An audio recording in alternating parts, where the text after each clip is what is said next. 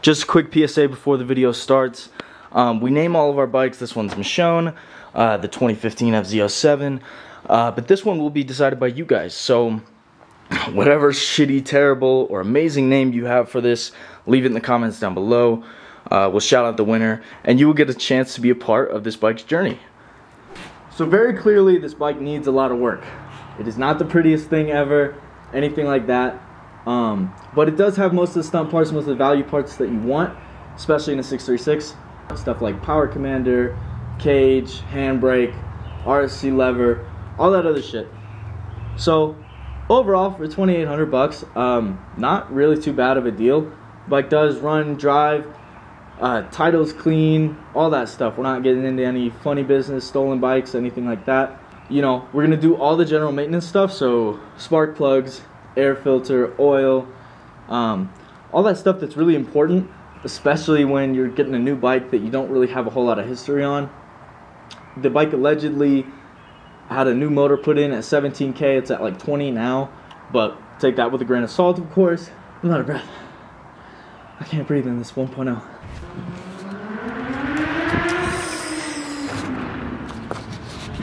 Hey guys, welcome back to the vlog. We have Thomas here. Riding his fucking Shrek ogre fucking motorcycle. Look at this, he's coming so fast.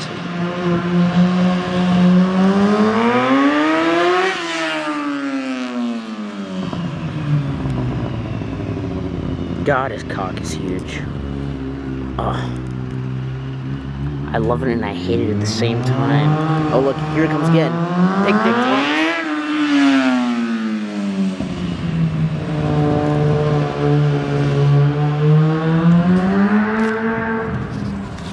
Now he's circling back around. See what he does next. Oh my god, here he comes, here he comes, here he comes. This fucking Shrek ogre bike. Looks like balls. It's okay though. I still love it.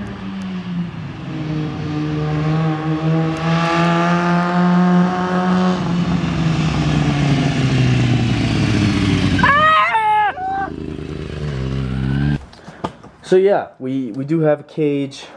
We have a handbrake, we have a Yoshi pipe, yeah, we got a power commander in there, RSC clutch lever. So first things first, brake fluid is one of the just things I noticed just off the rip. That stuff does not look too clean.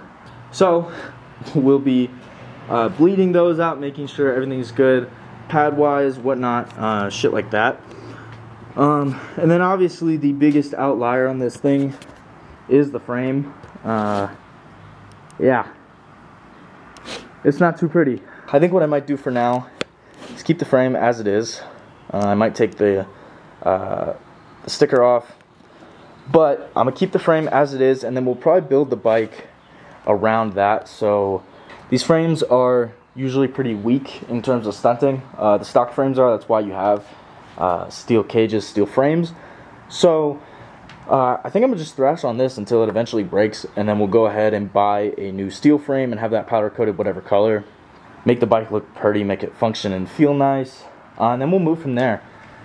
Other thing to mention, those fork seals need to go, or need to be replaced. However, with these 0304s, the fork snapping is quite a problem that a lot of people run into, so I would rather have a more reliable front end than these 0304s, because I do know that these snap quite a bit, especially if you're doing stoppies or even just coming down hard from a wheelie. And of course, as a squid, we do that a lot. So we are going to be trying to build this for as affordable as possible, to show that really everybody can own a stunt bike, especially an inline 4. You know, you can get a good looking decent 636 for not a lot of work and not a lot of money. So we are going to be going with the 13 plus fairing. Personally, I think they're the best fairings that Kawasaki's made for the 636. They've always been my favorite. I don't love the newer 2020 and 2020, well, I guess 2020 to 2022. They're not my favorite. They don't look bad by any means, but honestly, I'd rather go with either the 13 plus, or I guess 13 to 18, or the 0304, just stock one, which I do have over here. So